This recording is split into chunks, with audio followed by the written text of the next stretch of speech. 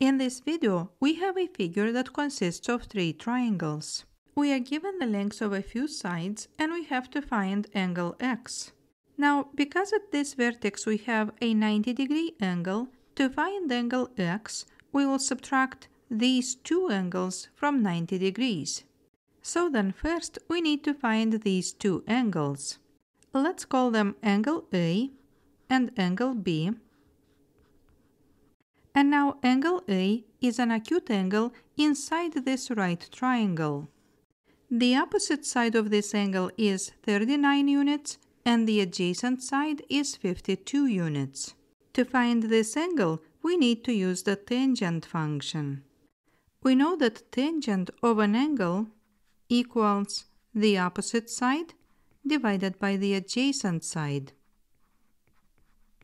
Then in this formula, we will replace the opposite side with 39 and the adjacent side with 52. Then angle A equals tangent inverse of 39 divided by 52. Then here we use a calculator and we will get that A is approximately 36.87 degrees. Now let's see how we can find angle B. Angle B is an angle inside an isosceles triangle because we see that two sides are equal. And here I want to show you two methods of finding this angle. With the first method, we will draw a perpendicular starting from this vertex to the opposite side. This perpendicular splits this side into two equal parts and it also splits angle B into two equal angles.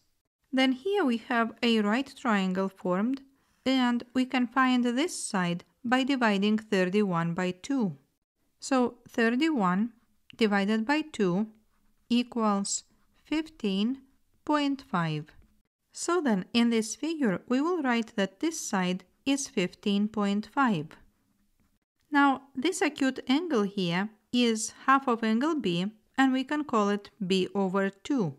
Then in this right triangle we have this angle B over 2 and we know that the opposite side is 15.5 and the hypotenuse is 52. Then to find this angle, we need to use the sine function.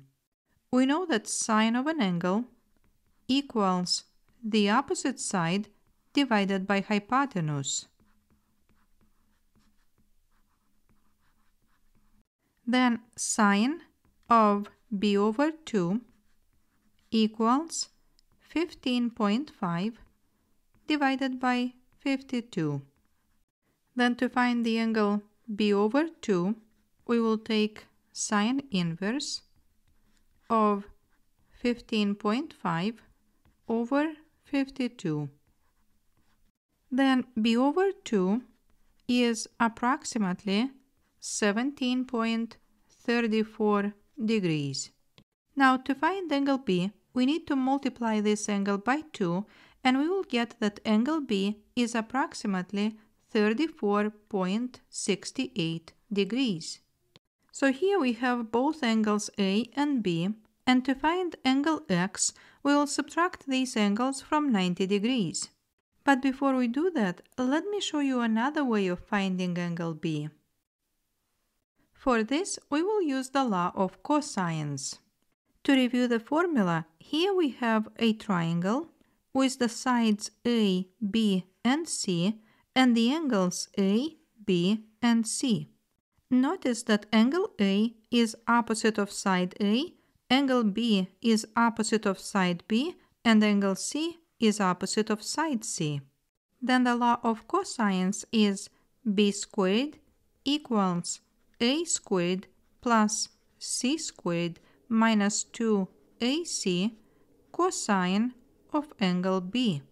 So again, side B squared equals side A squared plus C squared minus 2AC times cosine of this angle B.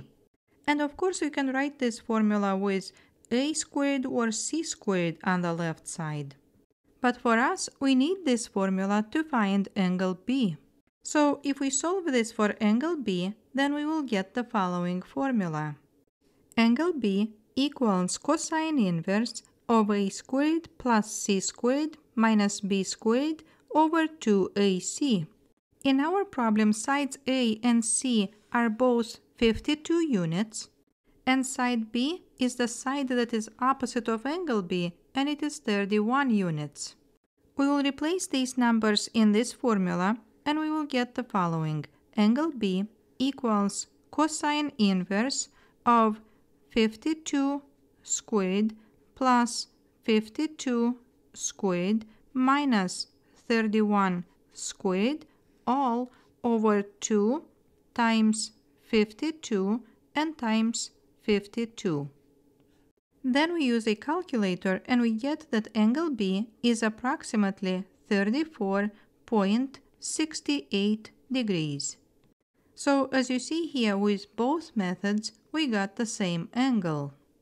Now to find angle X, we will subtract angles A and B from 90 degrees. So angle X equals 90 degrees minus 36.87 degrees and minus 34.68 degrees. Then angle X equals 18.45 degrees. So we have angle X and the problem is completed. I hope you enjoyed the video. Please subscribe, leave a comment, and thank you for watching.